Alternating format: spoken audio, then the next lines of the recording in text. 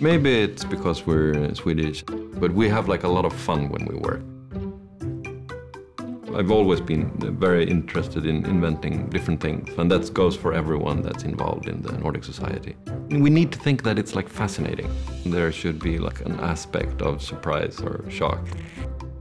Is it possible to have like an indoor cloud? If you use liquid hydrogen and you have like a system of circulating the steam, then you actually can create an indoor cloud.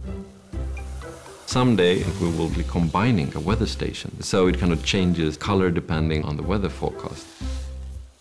All of a sudden, this new technology of measuring brain waves became accessible. Maybe you could use that technology for something else.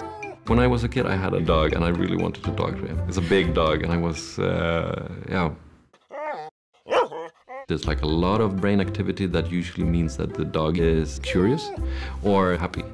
There are patterns in brain waves, otherwise it would have been impossible for humans to be able to interact with technology using only their minds. Things that most people would say it's not possible.